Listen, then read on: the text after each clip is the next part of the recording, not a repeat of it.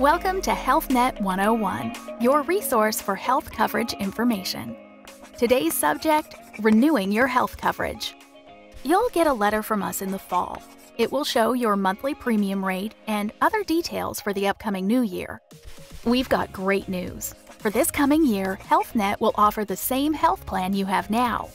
If you're happy with your current health plan, we'll renew it for you, as long as you've confirmed your income with Covered California. Your health coverage will continue in the new year. If you want to make changes to your current plan, you can do so during the annual open enrollment time period. Check coveredca.com for open enrollment dates. If you want different health coverage for the new year, we suggest enrolling and paying your premium by December 15th. That way, you'll be covered by your new health plan as soon as the new year begins. If you're renewing your health coverage through Covered California, there's one more important step.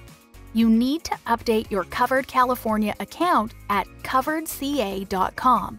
Be sure to verify your information and income. That's the way to get any tax credits you qualify for. HealthNet is here to help at renewal time and anytime. Give us a call and we'll help you explore your health coverage options.